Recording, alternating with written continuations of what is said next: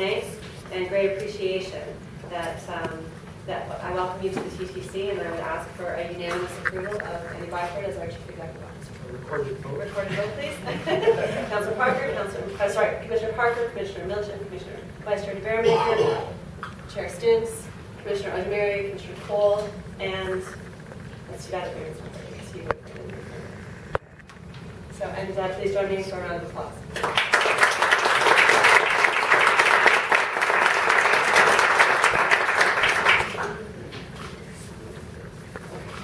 Did you want to say anything, Andy, before we move on? Well, I guess I can relax now. No, just to say,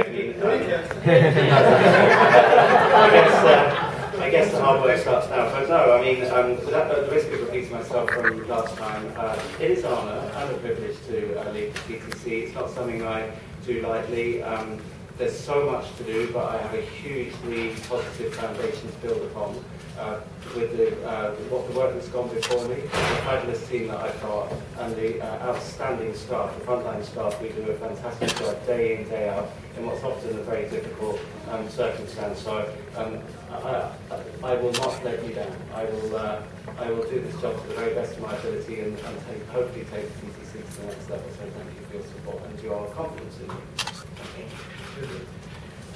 The election of the Vice Chair, just for members.